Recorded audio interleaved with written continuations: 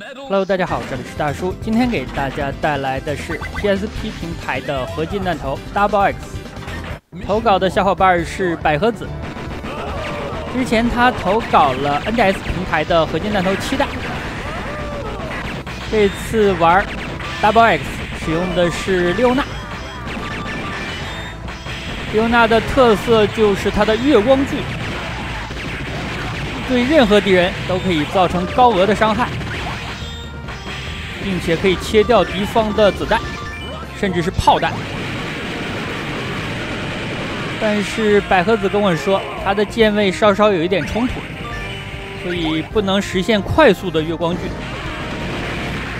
其实快速的月光锯并不是这款游戏设计的本意。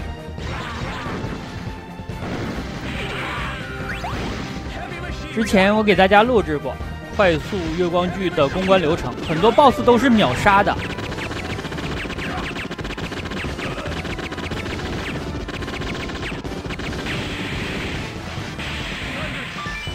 并且开场咱们也看到了，他选择了高难度。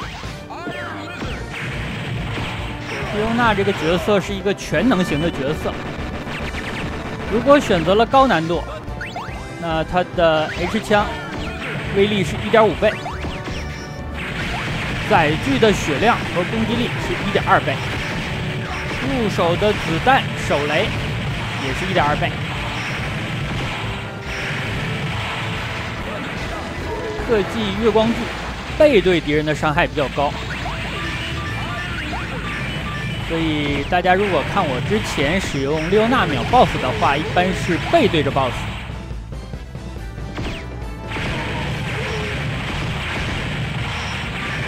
快速的反复切和取消。好在本作的最终 BOSS 是浮在空中的，很少下来，不然也难逃被秒杀的命运。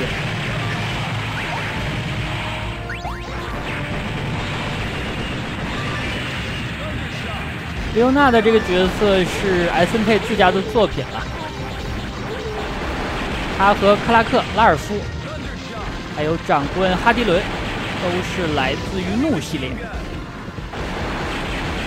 可能很多小伙伴在小的时候玩过红白机平台的怒3代，1批和2批，一个是红头带，一个是蓝头带，那两个就是拉尔夫还有克拉克。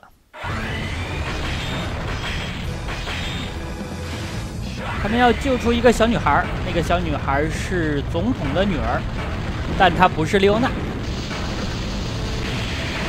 因为莉欧娜的父亲是大蛇8结级之一，但是不愿意继续为大蛇一族服务，所以被暴风欧尼斯干掉。这里打的是第一关的 BOSS 蠕虫机甲。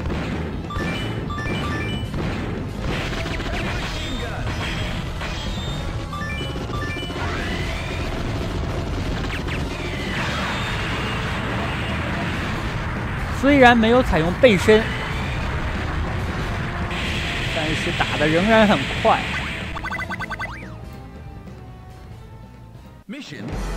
后面的关卡，百合子会给大家演示一下关卡的分支，所以整体攻略的流程会比较长。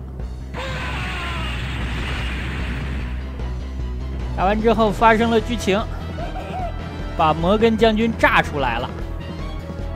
这个地方出现了时空之门，未来的反叛军来帮助现在的摩根将军。第2关 ，PSP 的性能真的是比 PS 强了不少啊！之前给大家录制 PS 版本的合金弹头。关卡切换的时候，或者是场景切换，要读盘10几20秒。但是小 P 在关卡切换的过程当中，读盘只需要半秒钟左右，这样玩家的体验也会好很多。这半秒我也给大家剪辑掉了。刚才切了2下没切到。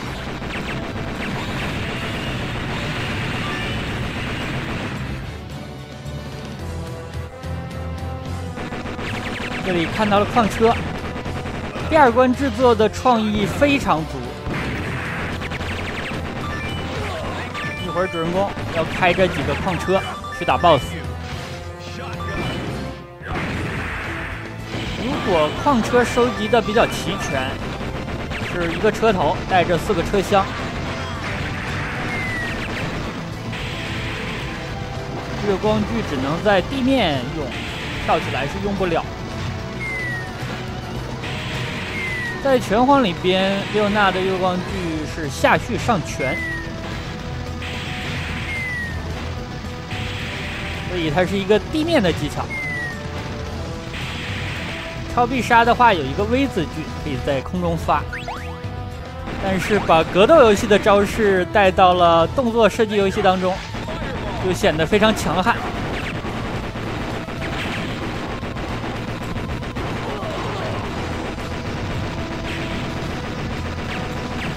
地面的这种老鼠雷需要注意，它钻地的时候，你不要碰到它，碰到它就会陷进去。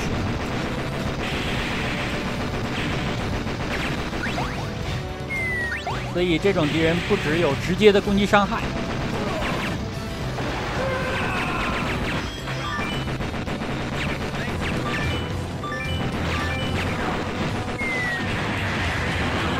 因为月光锯的存在，所以利欧娜对武器的依赖度不是很高。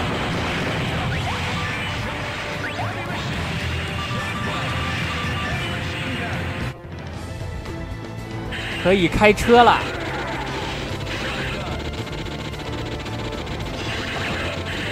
第一次捡到这个是车头，它可以小跳。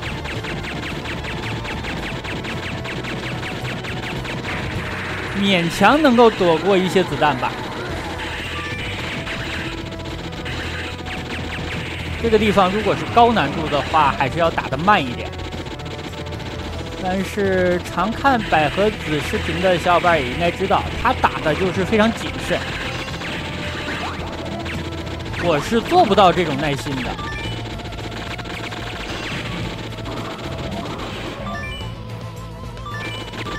这可能也是女性玩家的优势吧。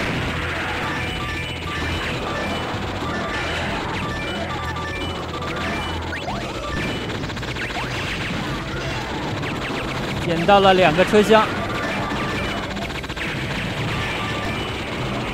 车厢要保住啊！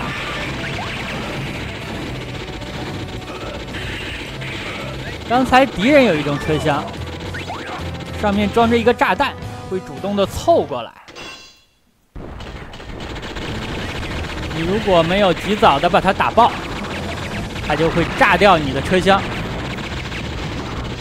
刚才那个场景的矿车没有拿全，只拿了2个，但是也够打。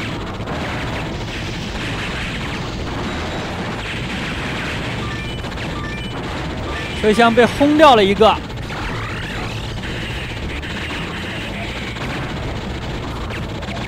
第2关的 BOSS 叫做独眼巨蟹。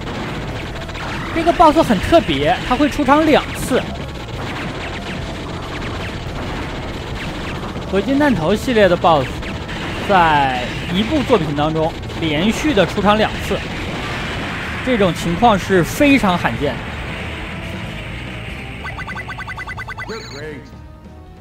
这个地方也做了一个伏笔，大家注意，这个 BOSS 没有完全的爆炸。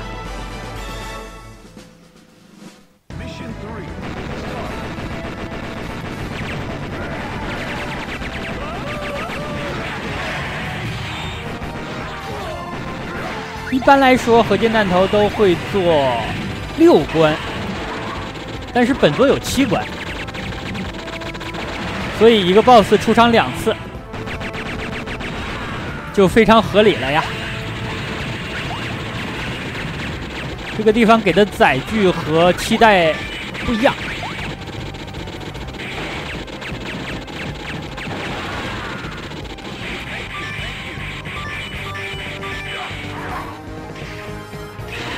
发现了一个问题啊，它虽然是作为7代的加强版，但是它和7代之间的区别比2代和 X 之间的区别要小。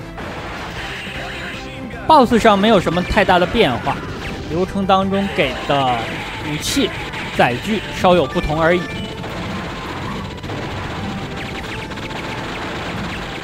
所以 XX 可以看作是7代的一个加强版，但是2代和 X 几乎可以当作是2个作品来玩。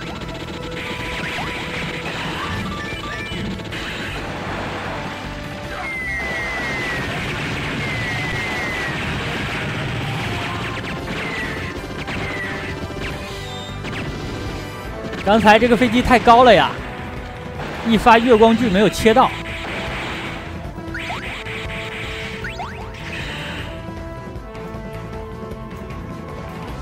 用月光锯打飞机还是比较合理的，因为在拳皇系列当中，月光锯就是一个对空技。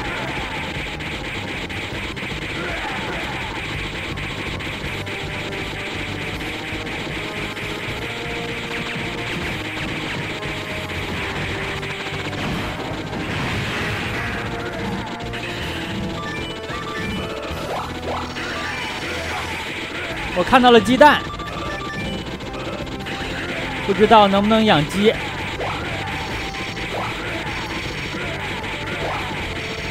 当年在街机厅，老板都告诉我，不让养鸡。养鸡是在2代的第4关进行的。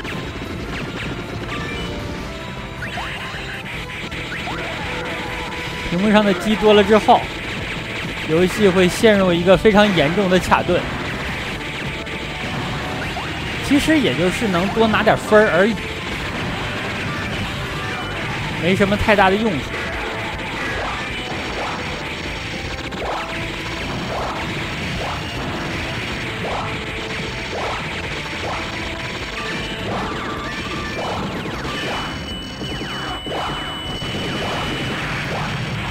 太贪了，把机器人给浪没了。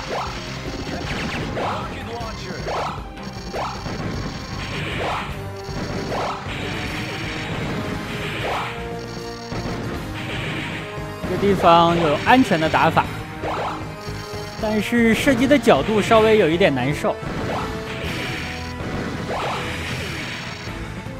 导弹还剩7发，够拆了呀！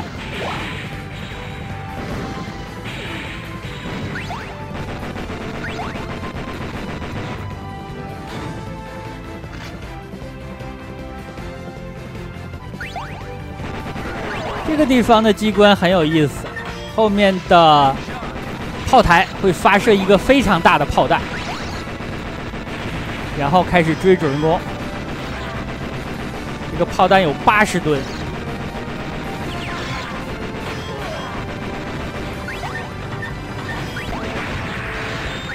看起来非常的紧张，因为不只要赶路，还要对付路上的敌人，并且要摇动机关把平台放下去。莉欧娜打这儿还可以，毕竟她月光锯的威力在，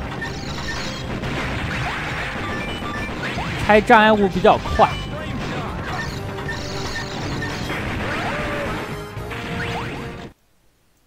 第3关 BOSS 战，独眼巨蟹第2次出场。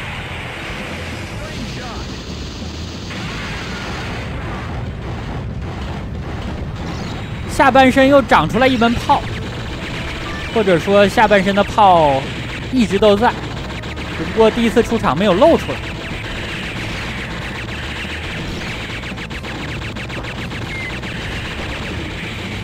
有载具还是尽量先用载具打。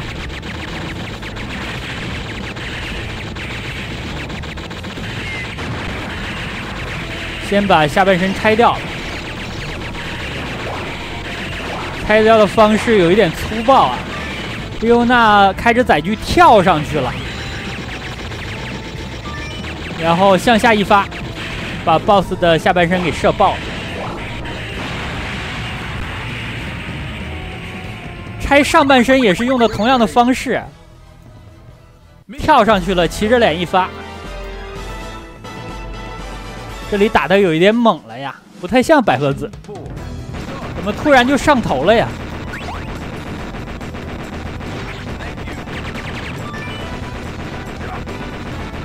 这款游戏如果双打的话，可以一个人选择莉欧娜，另外一个选择拉尔夫。拉尔夫的特性是击炮拳，这两个家伙打 BOSS， 一个月光锯，一个击炮拳，看起来真的就是在玩拳皇了呀。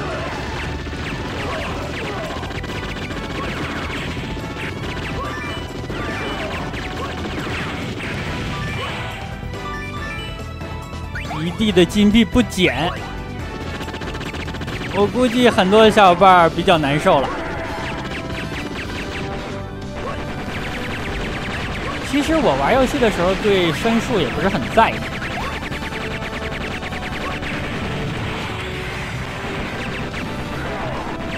小 P 应该是自带连发功能的吧？我记得是这样。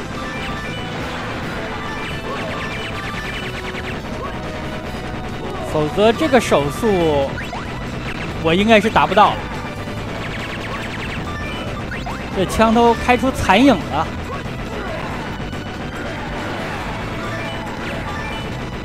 伊文字百太郎被带没了，又被卖了呀！我为什么要说又？我记得之前玩7代的时候，百太郎在最后一关自己跳到坑里了。莉欧娜扔的普通形态的手雷是耳环炸弹，一发月光锯把摩托车给切爆了。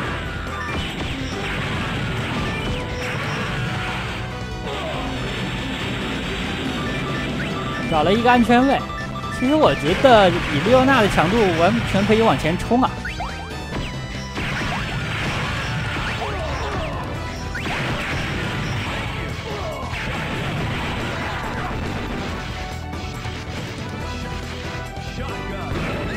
屏幕的左下角能够见到人物的2个武器槽。其实合金弹头这款游戏，我觉得加入武器槽系统不是一个特别好的选择。虽然对于高手来说，在面对不同的情况可以使用不同的武器，但是对普通的玩家来说，你每多一个操作键，它付出的精力都是成倍增加的。有了武器槽之后，你不仅要有一个武器的切换键，你还需要有一个扔掉武器的按键。对于普通的玩家来说，这个操作量上升的就不是一星半点儿。我印象当中的合金弹头还是一款非常简单的，能让玩家极容易上手的射击游戏。鸵鸟载具，我的天啊，这就把鸵鸟给卖了。这个鸵鸟下来说：“我兄弟呢？我要等我兄弟回来。”莉欧娜说：“你先把这碗药喝了吧。”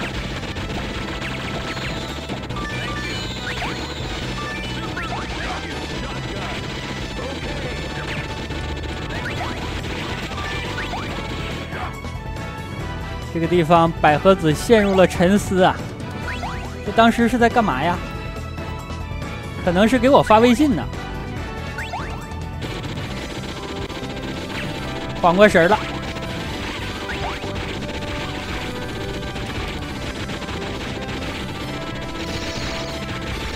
鸵鸟感觉很像2代的骆驼呀。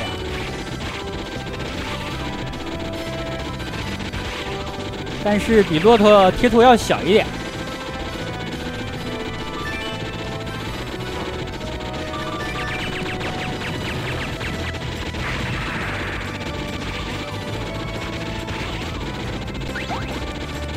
之前的作品当中出现的最夸张的载具就是火星之根，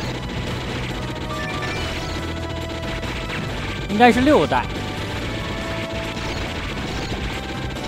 我之前给大家录制过2次，可能很多小伙伴还有印象。但它是一个分支路线，你如果走其他路线是有可能见不到那个场景。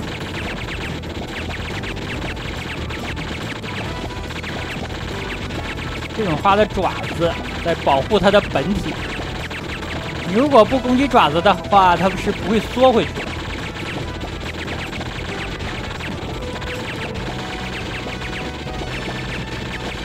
你打得太有耐心了呀！如果是我的话，会往前走2步。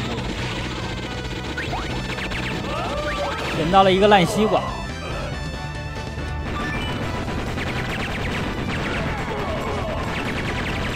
把鸵鸟放掉也可以啊，因为后面打这个坦克在鸵鸟上站位比较高。这里要攻略第4关的 BOSS 了，铁腕飞猿明龙。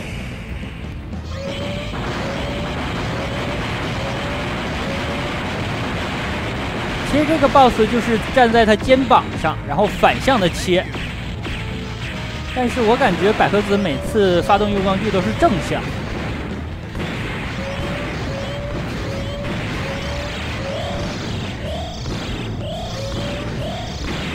这个 BOSS 最有威胁的攻击方式，其实就是背部的2个枪，因为它发射距离轮弓非常近。